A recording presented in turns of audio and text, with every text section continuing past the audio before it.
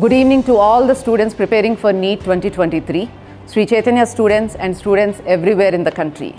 NEET is a very prestigious exam.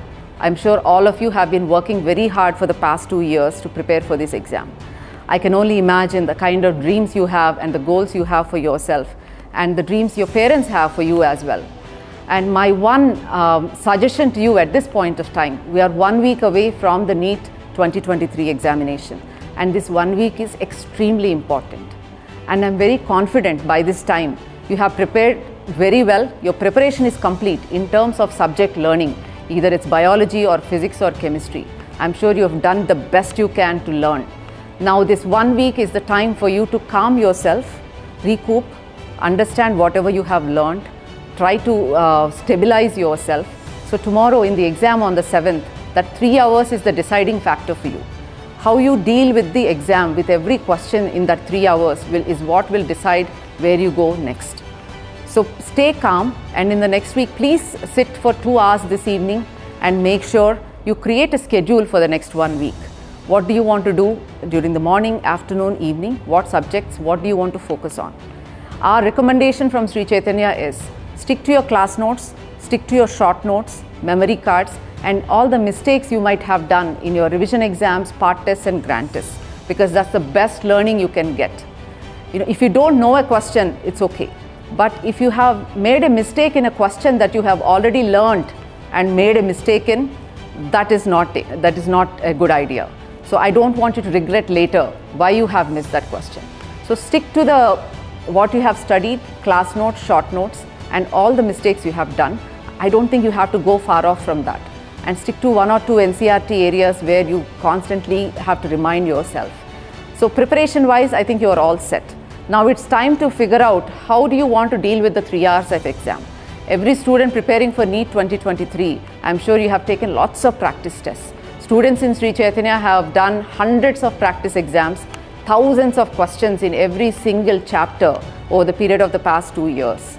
So now in the 3 hours, what is your strategy? What is your exam strategy? And it should be based on your experience in the previous practice tests you have taken. I'm sure you have experimented different methods of taking the exam in the past couple of years. So use that knowledge, use that experience to understand, okay, where do I start? How much time do I allocate to biology? How much time to physics? How much time to chemistry? And do I go by solving all easy questions at once, or do I go by solving one subject at a time? And it's all left to you.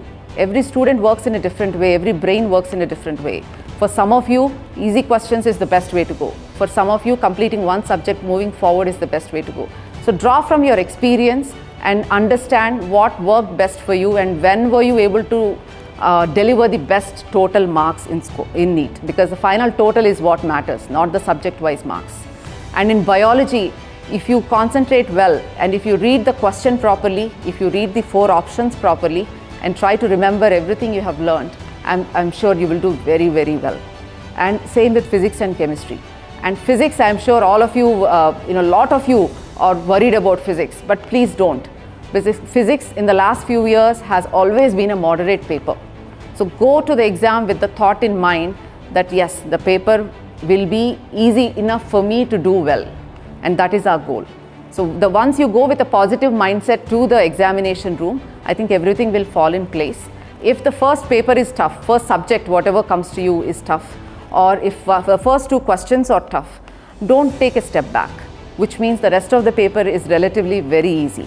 So always remember that and move forward positively and do the best you can, but maintain the accuracy. Don't forget to spend 2 more seconds on one question and getting it right, instead of rushing through the paper and making lots of mistakes. So use your time well, and based on your experiences, I'm sure now you figured out how much time to allot for each question, how much time to allot for each subject.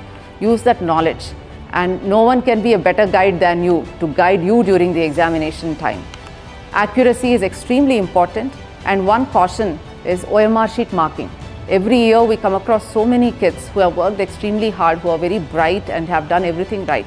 But when it comes to OMR sheets, they mark 1 or 2 questions wrong because they are in a rush, or sometimes what they do, a student goes through 4 or 5 pages of questions, solves all the questions, but marks the OMR sheet in a row.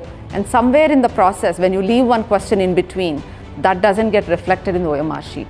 So have the set process to mark the OMR sheet and don't save everything till the end for the marking.